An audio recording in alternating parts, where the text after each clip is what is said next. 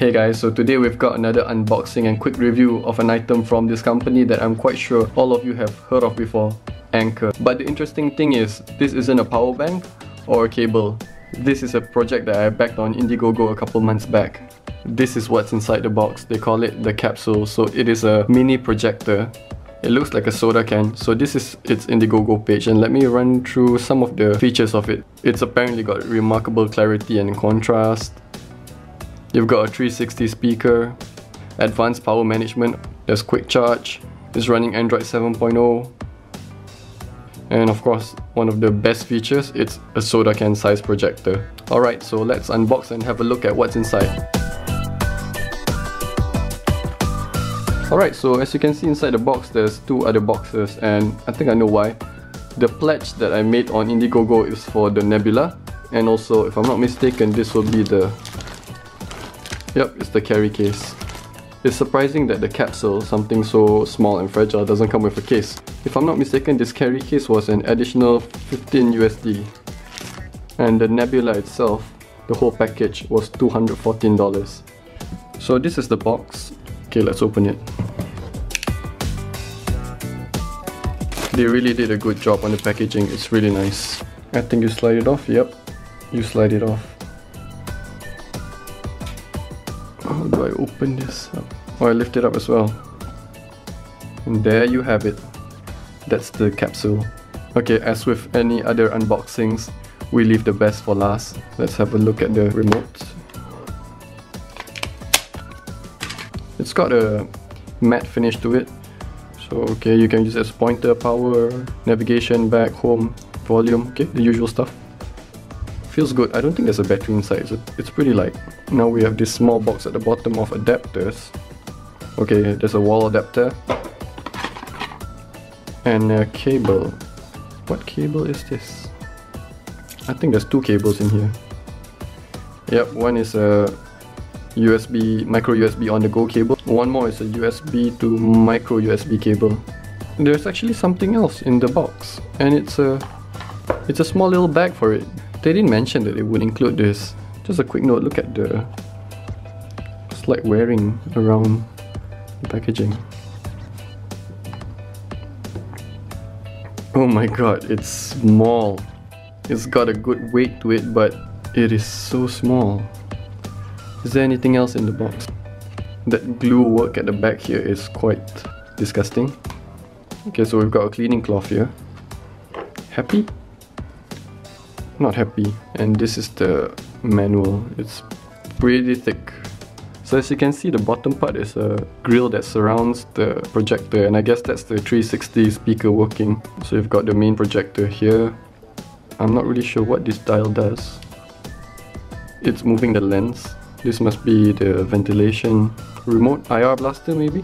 At the top you've got the power button, volume up and down. I'm not sure what this button does. Okay, so you've got an input. I guess this is where the micro USB on the go cable would go. HDMI input.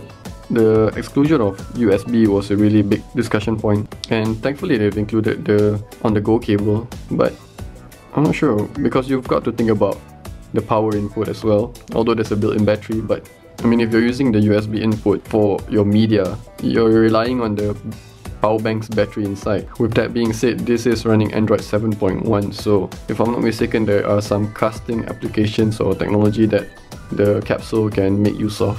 And yep, there's a mount, so you can put it on the tripod. Oh, we've got one more item, the case. Let's have a quick look at that. Look at that, that is so big. You just made something so portable a bit less portable. I really wish they made it smaller though. Just for comparison, this is the case, this is the Nebula, and this is my iPhone 7. So what does the inside of the case look like?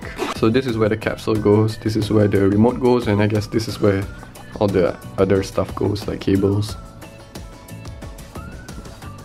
Okay, it's a really snug fit, which I like. Can't say the same about the remote. What else do you need? I guess cables from just now. So it doesn't really close properly. I mean, you've got to push it down a bit and then zip it up. So there you go, you've got your own mini cinema. Let's power it on. Alright, I'm not sure to what extent you can see this, but at this range, which is it's just my hand, it's pretty high res. So let me move it a little bit back. Nebula is just under the camera. Okay, so the remote actually comes with a battery inside. Now let's go through the setup. I'm manually blocking my home SSIDs right now. Let me go through some of the, just the general setup and get the device running before showing you guys. Alright, so there's a companion app that you can download to control the capsule. So the button at the top just now was actually for the Bluetooth speaker mode. So I guess you can use this device just for the speakers. And we are on the home screen. So we've got HDMI, screen mirroring, file manager, network settings. We've got the App Store, Netflix, YouTube. Let me quickly check if there's any updates. Oh look, 60% battery. Of course there's an update, so let me update before continuing any more tests. Alright, I'm just done updating and now I'm going to connect the app. Right, I've connected it and this is my phone and it's pretty responsive. Screen mirroring, let's try that. Okay, it uses the AirPlay protocol, so you can do it on Android as well using Miracast. Okay, what's going on? Wow, it's working. Okay, it's a lot slow. I tell you what, let me try this on Android. And okay, we're connected. It's a much smoother experience. Excuse my dodgy little setup, but it's pretty clear. Have a look at that. And that's up to my wall. I mean my ceiling is.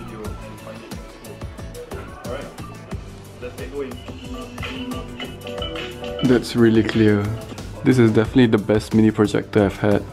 Okay, so another cool thing that this Nebula does is that it auto-corrects your projection based on the angle. So what I mean by that is, okay, now it's like this, but if I move it up, see, it auto-adjusts, although I'm still holding it at this weird angle.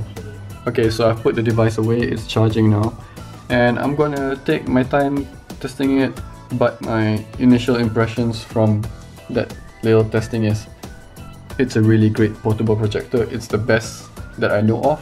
I'm not sure what's the retail price, but if you're looking for one, I don't think you can go wrong with this. Okay, that's all for now. Thanks for watching.